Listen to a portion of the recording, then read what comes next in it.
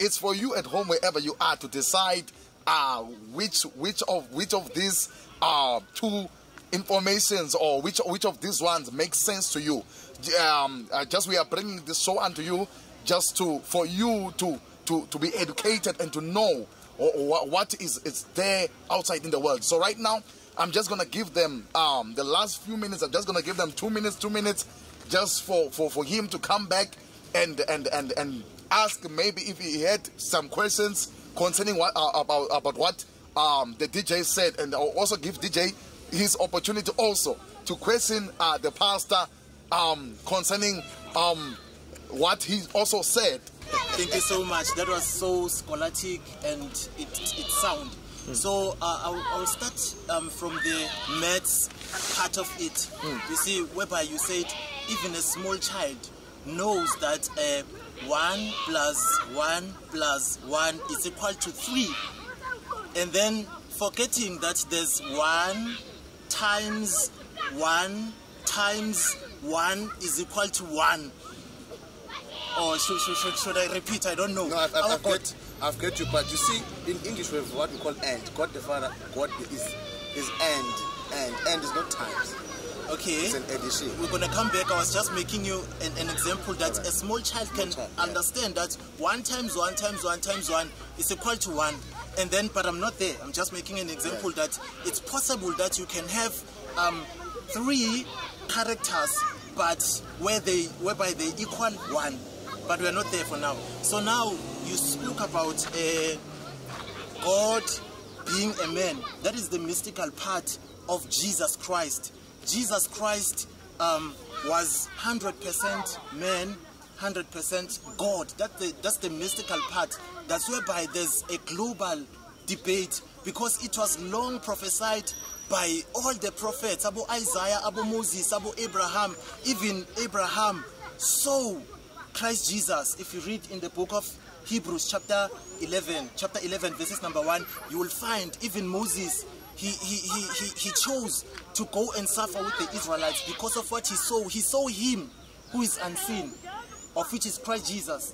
And then now when we talk about incarnation, the incarnation whereby God himself came down and became a man. He took a form of a man. Even if you read in the book of Philippians chapter 2, that's whereby Paul unpacks it that Jesus Christ was God himself, but he never saw it as something yokuthi manje ungayiphanga, but he even lowered himself even below a servant, a slave, because of his humbleness, and for that reason he was exalted. And then when you read in the book of Revelations chapter 2, now Jesus Christ is being revealed, the character of Jesus Christ. Revelation chapter 2, if you start from verses number 8, he introduces himself to the Ephesian church. He introduced himself to the 7 churches of Asia Minor, whereby now he unpacks, he shows that I am God. You see, he says, I am the one who's holding the 7 golden lampstands in my hand, and the stars. You see? And then he also says, I am the one who holds the key of David. If you read in the book of Isaiah 46, verses number 6, you find Jesus Christ himself saying, I am the Alpha and the Omega. When you read in the book of Revelation, I'm not gonna quote, because if you read Ephesians chapter 2 until you go to chapter 3, to these 7 churches, all the introductions, verses number 1, verses number 8, and then you jump verses number 12, and then all there you find him to each church. He reveals his character, his godliness, his full God power. You see, hence that's why I said I believe in the triune God, because God has order, as you have quoted that our God is a God of order. He's the author of order. Even when you read in the book of Hebrews chapter 1, verses number 1 to 3, now everything that God created, he created everything through faith. And when you find now the character the character of Jesus Christ, it will tell you that his full power, he is the author and the finisher of life. You see, even in verses in chapter 2, if you can read those ones, I don't want to I don't want to impose my view. You see, I want you to go and sit and understand and read for yourself, and then you check that whether what I'm saying does it resonate with you or not. So according to my own perspective, because I was given 2 minutes, then even whereby when you read, I want you to go and read. I don't want to spoon feed you. When you read, when Jesus, before his crucifixion, the scribes and the Roman soldiers came to him. When they came to him, they wanted Jesus Christ, and then he said, I am. There's nobody who has the authority to say I am. Only God can say I am. And then they fell on the ground because now he revealed his character.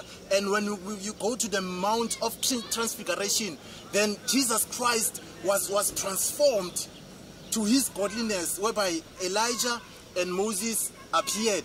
Yeah, Elijah and Moses appeared, and then Peter spoke his own things that we need to build 3 temple tents here, one for Jesus, one for Moses, one for Elijah. You see, now it was showing that Moses was representing the law, Elijah was representing the prophets, and then now Jesus Christ was representing the kingship, the King of Kings. Even when he was crucified, it was written, the King of the Jews. That's why he was killed, for King of Kings. Even Pontius Pilate, he said, I will not erase this. This is the King of the Jews. This is the King of Kings. So I stand there. Now, in my whole conclusion, I would say God has order. In the Old Testament, Jesus Christ, it was not yet the time of incarnation. It was prophesied that a virgin girl in Israel will give birth to God. Even Simeon the prophet, he held him, and then he said, I have held salvation, and I saw salvation. Now, Lord, you can take me. Everything that was prophesied, it was prophesied about Jesus. That is why the Jews, they did not have understanding. That's why they had to kill him, because they were looking for a king like David, who will pull together the Israelites and then come in this like army strategy to kill and all that. But then he came in a humble form. That is why it was difficult to recognize Jesus, because his kingdom was a kingdom of peace. He's the Prince of Peace. If you read in the Old Testament, before he was revealed, he was Melchizedek. Melech. You see, Melech is king. You see, Salem is righteousness. Salem is peace, the King of Peace. Abraham himself. You see, so 3 angels in a form of people. We have cherubs, and then we have seraphims. Those are 2 types of angels. These cherubs, they come in a form of human beings. God can reveal himself in a form of a human being. So now, Abraham saw 3 angels, 3 people, 3 guests. In these guests, they were representing the Trinity. It's a representation. You see, now, before I go there, Abraham, after coming from conquering the 5 kings, he went to Melchizedek. If you read in the book of Hebrews chapter 7, it records that Melchizedek had no trace of genealogy. He had no father, he had no mother. His existence was eternal. You see, and then when you can read with understanding and depth revelation, you will find that it's connected to the Christ before his incarnation. And then now he went to Melchizedek after conquering the 5 kings, Abraham, and then he offered his 10th. You see, and then King Melchizedek gave wine and bread. Jesus Christ, to his disciples, he offered wine. He said, drink this. It's a symbol of my blood that is going to be shed in the cross. And then he gave them bread to break the bread. That this is my body being shed unto you, to bring us together, to unite each one of us. Where you have mentioned earlier on as Jesus being the mediator, God chose to separate in a way, to separate, you see, or to come down, you see, in a form of a human being. In order for us, just imagine if God came in his godliness. You cannot look at God and be alive, but he chose to incarnate, to come in the form of a human being so that we can accept him. When you remember the 70 elders, when they say to Moses near in the Mount of Sinai, they say, we want to speak to God. And then he elected 70 elders. And then they saw just a part of God. And then they say, no, we don't want to die. Go and speak to your God. They just saw his glory. So now, hence, Jesus Christ came in the form of a man. God came in a form of a man to be God among the people. When John the Apostle says, we saw him, we touched him, he dwelled amongst us. We call you to have fellowship with us because we know what we are preaching to you. We saw God in the form of a human being. John was always in his bosom. Then, thank you. I believe in the Trinity. Yeah, you have just heard it, viewers, wherever you are. I hope you're enjoying this show wherever you are. It's getting hot here, and we are getting so excited to hear the man of God unpacking this thing. It's so wonderful to hear.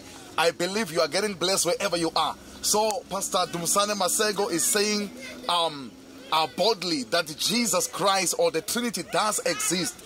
Jesus is God in the flesh. So the man of God, you've heard him himself saying that. So right now, I'm just going to give the DJ also his time to ask maybe follow-up questions and stuff like that before we close our show for tonight. But I trust that you are listening attentively and you are getting the word, you are getting blessed as the man of God was unpacking this thing. You know, it's so wonderful. It's so wonderful to hear what the man of God just said. Thank you so much, man of God. DJ, you can take over, sir, and you are also allowed to ask questions. First thing first, it touched on the mathematical part. Yeah. Because you see, you say 3. 3 is a number. Tri is derived from the word 3. You see. So therefore, we were talking about 1, 1, 1. It says equals to 1. Not 1 times 1 times 1. So that's part. You can call a little child uncle. God the Father, God the Son, God the Holy Spirit. How many gods am I speaking about? Simple. 3. 3. You see. So therefore, he's saying to me, Jesus Christ, to come back to the other part, Jesus Christ to be a man. That was mystical. God is. You see, God is talking to in the book of Numbers, chapter 23, verse 19. It says, Moses said, God is not a man that you can lie, nor the Son of Man that you can repent. God is not a man. We read in the other prophets says God cannot change. So if God now changed from his God to be a man, God changed. In these books we read that God cannot change. Even in the book of James, it says God cannot change. In the New Testament, God cannot change. We read there, we find Jesus Christ saying to his disciples or to his people, my Father is greater than I. This is written there. He says, my Father is greater than I. But another passage says, my Father is greater than all. You see, so Jesus Christ is submitting to God. He had a God. My question was, show me a verse where Jesus Christ himself says, I am God. The pastor has never showed me a single verse. I gave you. What the pastor did was to quote who is saying, who is saying. So now we quoted the Revelation. A man, Jesus Christ was walking here on earth for a period of 3 years. When he was walking on earth, he never teach the disciples whatever Paul is teaching. Paul never met Jesus. He only spoke about vision. On that vision, Jesus never taught Paul any of the things that Paul is preaching. In chapter 3, Jesus Christ, in chapter 2, Revelation, chapter 3, I'm coming to that part. You see the writer of the Revelation, of which is John. He was in the island called Patmos. Yes. Blind. He was not seeing it. Was he seeing the thing or he was dreaming? Was he dreaming or did he saw the thing? Is that a question? It's a question. Was John dreaming or was John there seeing the things? Eating all the scrolls that he dreamed eating? Was he dreaming or was he seeing the thing? Where was he? Because John is reporting that someone gave him a book. Read the first verse of the Revelation. Come with me, come. The first verse of Revelation. This is the revelation of Jesus from who? From who? Then to an angel to the servant. So now, he's dreaming. He was not there. He was not getting the revelation or the vision just like other prophets. Is that a question? It's a question. Was he imposing that? Was he dreaming or was he in heaven hearing? Here's a rhetorical question. No, the question is, was John, the writer, or the one who's reporting this book of Revelation, was he in heaven hearing those things, or was he dreaming? I'm answering you with a rhetorical question. Is there a difference between a vision and a dream? You see, a vision, if you can sit like this, God can appear. The prophets appeared to them. They spoke. Isaiah says, the Jews understood that it is not Isaiah speaking, but it is God through the lips of Isaiah. Says, I am God, no one else. There's no one else. the Jews would have crucified Isaiah for people. They were like, oh, you're claiming to be God, but said, but they understood also in the lips, even in Moses, God appeared. He says there is no prophet raised in Israel ever since who spoke to the Lord face to face. So he appeared. So God was appearing to the prophets because they are prophets. They have got this spirituality. Now God is saying, I reply like this is that. Go and tell this Elijah, wake up, this and that. You see, I saw a sheet, this and that. So there are visions and there is a dream. One who's sleeping, I can dream flying, I can dream speaking to Jesus, to any. I can dream speaking, I can claim that I spoke to God. Most Christians, they claim they spoke to God. But my question was John. The John was spoken about. Jesus was here. He walked this earth with these disciples. Did Jesus mention all those things? Yes. In his time. Did he say the Alpha? Did Jesus say, I'm the Alpha and the Omega? Because that's Greek. Jesus was not speaking Greek. Alpha and Omega is not the beginning. It says Alpha is an alphabet, just like A. Okay. Omega is the last alphabet in the Greek. You're asking many questions. No. I'm trying to. You see, you have spoken, and I was quiet. Oh. You see, you have spoken. Because so I wanted to ask: was John seeing these things, or was he dreaming? John was taken into the Spirit by the Holy Spirit, and then the Holy Spirit showed him everything. It was a revelation. These things were unpacked in a vision. Okay. You see, when a man eats too much, you dream such things. You see, eyes full outside the body, inside the body. But Jesus was here on earth. In his lips, he said, my Father is greater than I. My Father is greater than all. I have asked you, show me a verse where Jesus says, I'm God. You are quoting me Philippians. This and that. Who is talking? Not Jesus. Jesus was here talking. You didn't even quote Jesus himself talking here on it walking. You are quoting someone sitting alone in an island. Then he started writing to different churches, of which I think 7 churches. This message was for the 7 churches. But Jesus was here. What did he say? Did he say I am God? No. He never uttered, he never said it. He never even in his own lips said, I am the Son of God. He never said that. He kept on saying the Son of Man. Son of Man. People are saying Son of God, but Son of Man. He never even claimed to be God. There is no single passage where Jesus Christ is claiming to be God.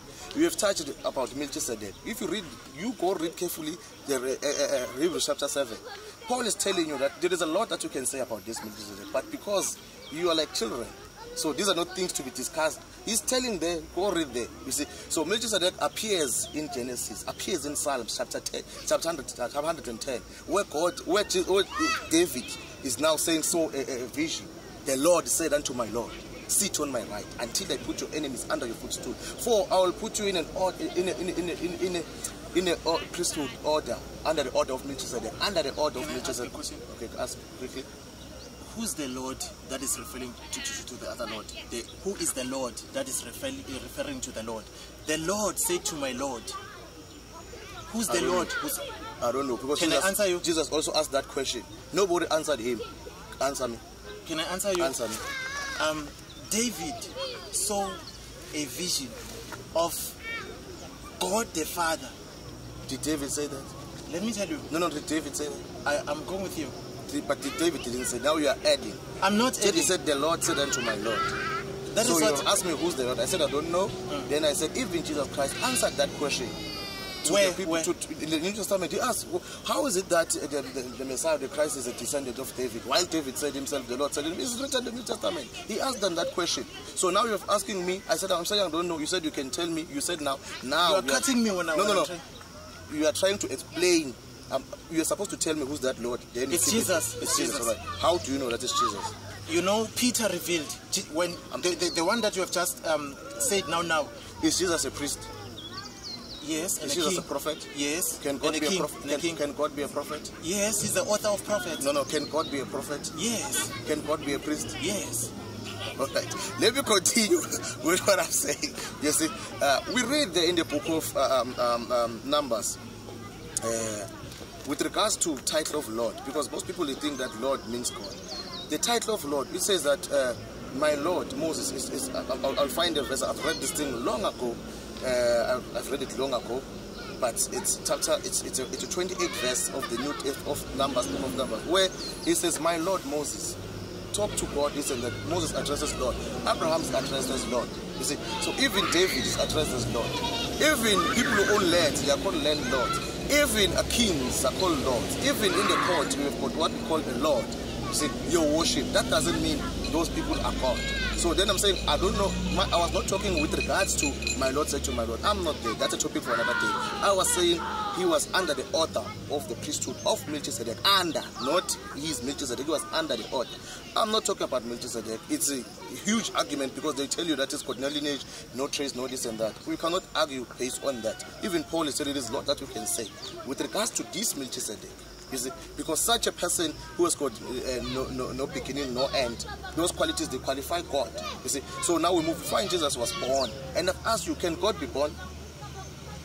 Like I told you, now you don't understand the concept of incarnation. Okay, before the incarnation part, God, you said he cannot be divided. He cannot divide himself. My question: can God be born? Yeah, that question. Okay, can God be circumcised? You said Jesus Christ 100% God. Come with me. Yeah. Can God be born? Can God be born? Yes. No, he cannot be born. Jesus Christ was 100% God. Yes. When he was born. Yes. Can God be born? Yes. God can be born. Listen. No, man. You know, it's my time. Don't impose. I'm asking a question. It's my time. On your time, you never ask me questions. You have tried to tell me about Moses, the Lord, this and that. We are talking about the Trinity. Yeah. I'm trying to refute the part that Jesus, if he's part of the Trinity, yeah, you're saying he's God. Then I said, these qualities that he is having, these attributes, are not for God. Now I'm asking, can God be born? God cannot be born. Can God die? God cannot die. When Jesus was in the cross, did he die like a man or did he die like a God? Jesus gave his spirit. He gave up his spirit. You know. When Jesus was dying on the cross, according to your faith, did he die as a man or as a God? He died as a man. Where was the God part? The God part, like as I'm telling you, that it's a triune God. Where the God? I don't have a problem about the triune God part. I'm asking now, when Jesus Christ was dying, was he dying as a man or as a God? He was dying as a man, simple. Then how can one man die for the sins of the whole world? Because other prophets died. Prophets died before him. Let me so the topic part is not about dying. Let me continue. If you can give me a chance to explain to you. You God chose, you see, to do that through his son, Jesus Christ. To do what? To die for all of us. God died. He chose, God came in the form of a man. Can God die? I don't know to do what. God cannot die. Alright, let us move. Can God be circumcised? God cannot be circumcised. How is Jesus God then? What makes Jesus to be God then? Because all these qualities, there is nothing so special that can make Jesus to be God. How is Jesus? How can Jesus be God? No, you said Jesus is God. How? Yeah. Yes, I want to answer that question. You know, a virgin girl conceived of the Holy Spirit. That is the God part. It's my time. I was trying to answer. How is Jesus God? Leave the vision. Because we can argue, say, no, it was a young woman according to Hebrew. It was said, let's leave that part out. Let us talk about how is Jesus God. I say Jesus is God because this. Because he was not born. Okay, because he was God born. God cannot be born, as we have said. God cannot be born. Let us leave the born part. I've asked you, remember, can God be born? You said no. Then Jesus, if you're talking about conceiving, you're coming back to the born part. Of which that cannot make him God because he's born. God cannot be born. How is Jesus God? It's because he was not given birth through the will of a man. The woman conceived of the Holy Spirit. That makes him to be God? Yes. Is Adam God? He's not. Adam was not conceived by a man or a woman. He was created by God, without mother, without father. Jesus Christ had a mother. Is Adam God? Adam was created after the likeness of God, but then God made a new covenant. God chose to save us through his Holy Spirit, through his son, Jesus Christ.